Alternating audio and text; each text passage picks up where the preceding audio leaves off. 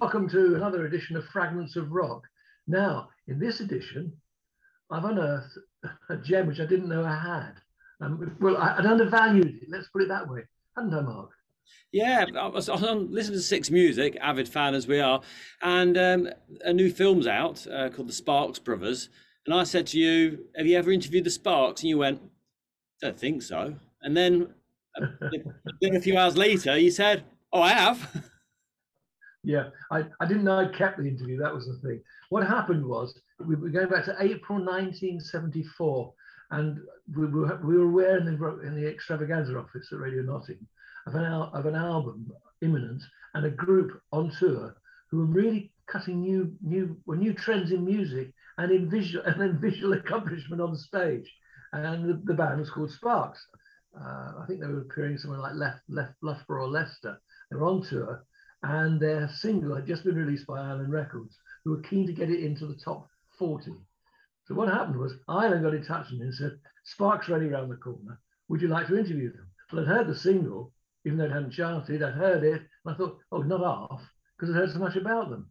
So they brought them into the studio. I did the interview with Ron and Russell and put it out, thought nothing of it, until I got a phone call later that week from Radio 1, Rockspeak, Radio 1. We understand you have an interview with Ron and Russell Mael, Sparks. I said, yes. So do you realize it's the only one in the country and they've just entered the charts and we need it? Can we have it for tonight's transmission? So I said, yes. And the result is here. Sparks have entered the charts this week with their single, This Town Ain't Big Enough for Both of Us. And they were in Nottingham a few days ago, and the two brothers and leaders of Sparks, Russ and Ron Mael, talked to BBC Radio Nottingham producer Ron Holmes. We'll be previewing the new Sparks album in a few moments, but first, here's that single. Well, that's This Town Ain't Big Enough for the Both of Us, to your latest single, which is also your first on Ireland, with your new producer, Muff Winwood. We'll talk about the band in just a few moments, but first of all, that single, can you explain what it's all about? Basically, most situations and most people are, you'll have to admit, a bit on the boring side, like all of us. So the way that a person is able to cope with this in a lot of situations is to kind of make more out of things that are actually there. So what is actually happening in this song is Russell, the singer, is living just tedious everyday situations and then kind of magnifying them into kind of a movie sort of situation at different times, just to kind of make everything interesting for himself. And he always reverts back to the situation. This town ain't big enough for the both of us, as sort of a grand illustration of his little tiny predicaments that he has. Envisions he's an American pilot bombing Hiroshima, and then he reverts back to his little situation of this town ain't big enough for both of us, which sort of sums up each of his little dreamlike fantasies that he has. Actually, the truth of it is that those are the only words that would fit that long a gap in the song. Actually, it's not about any of that at all. It's very interesting hearing you talk, Russell, because when one hears you sing, yeah, you've got a funny accent. Thank you very much. When one hears you sing, you've got a very high voice often. Yes. I've always looked at your photograph and thought, now this voice doesn't fit the face. Doesn't? But your voice now does. Why all this falsetto stuff? Well, actually, I sing that way because the songs are written that way. Ronnie writes most of the songs without any sort of regard to whether they can, whether it's humanly possible for them to be sung. He writes them mostly on the piano without actually singing them, so the melody line is played on the piano, and he'll oftentimes jump from octave to octave without any regard for whether anyone can sing the song, and then I'm required to step in and do a little bit of vocal acrobatics, and it just happens that half the time the songs are incredibly high, and we don't bother with things like transposing them into keys, which make it a lot easier to sing. We just leave it, whatever it is, we leave it, and I sing it, and so he likes playing up on the right hand. Yeah, I'm not half so the good keyboard. with my left hand, so anytime I get any sort of facility with my left hand, we're going to have a very basso profundo on her hands. Well, Excuse the expression. let's move away from your current music at the moment, and let's just talk about, say, the two Sparks, the American and the British. I suppose it's fair to say you're the centre of the fire of Sparks, but what's become of the US Sparks? Oh, I don't know. They don't write us any letters anymore, so it's hard to know what they're doing. I don't We've know. heard all sorts of nasty rumors, but Why did you split with them in the end? Well, actually, it wasn't a formal sort of split. We're still the best of friends. We just felt it was the right time to change all of the outside elements surrounding the two of us. We felt it was time to experiment and see what would happen with us performing with three other musicians and having a totally different environment, moving to England, having a totally new record company, having a new manager, a new agency, new pair of socks. a new pair of socks, a new pair of underpants as well, and just seeing what would happen if we changed all the elements around us, and the one thing not changing, however, just the music being exactly the same songs, same songwriter and the same singing, but changing all the other elements. Having changed these elements, what's your response to the result? It's very groovy now. We're very happy with the new Sparks. You haven't just moved to this country because perhaps you think it's easier to get on in Britain than it is in America. Oh no, quite the opposite.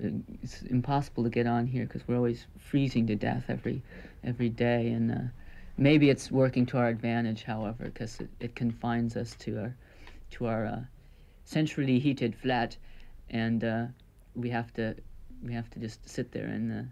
It really is a fact, though, that one of the reasons that British bands are better is because in Los Angeles you'd be a fool to be in a band when you can be outside in the sun and just kind of laying flat on your back, whereas here you don't have too much of a choice. You can either be inside trying to do something musically or outside getting very wet and cold. So since we've been here, you take a look at his hands. If you could see this in are these the hands on of the color television, you would see fingers swollen to approximately 3 times their normal size. He's got chilblains. See, just Is that really? That's why I'm sitting on my They hands are. at the very They are. moment. They are very swollen. Yeah. Yeah.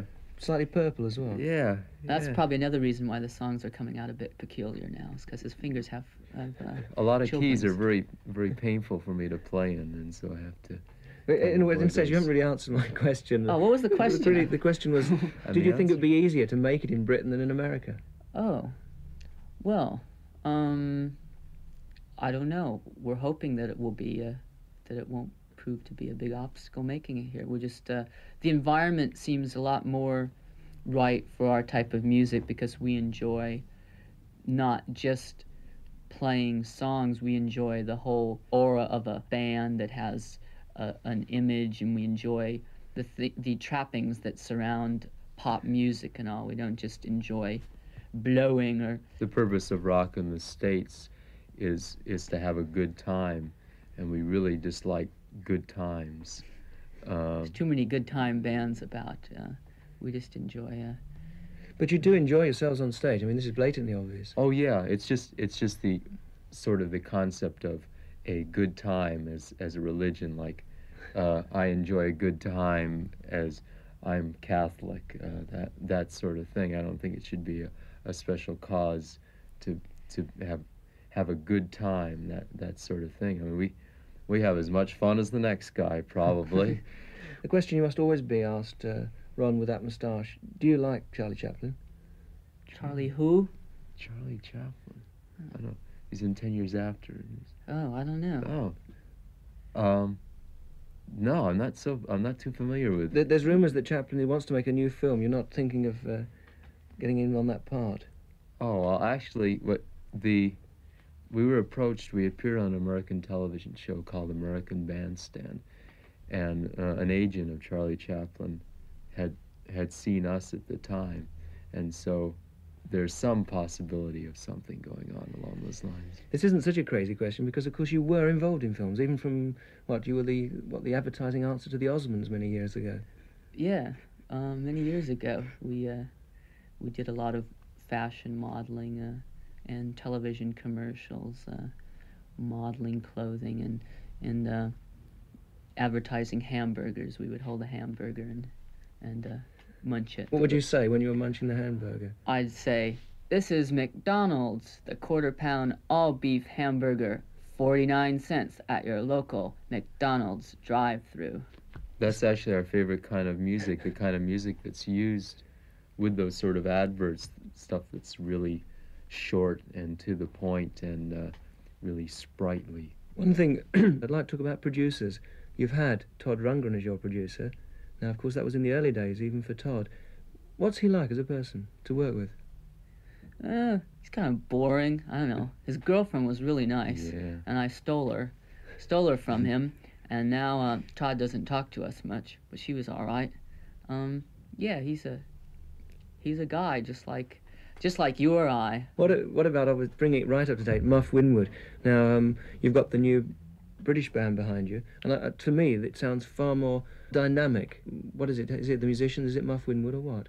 Well, you have to live. kind of play fast to keep warm here, and that's the main thing. In Los Angeles, where the first two albums were recorded, there was no special inducement to playing fast, and here, if you want your fingers to stay reasonably warm, you have to keep them moving.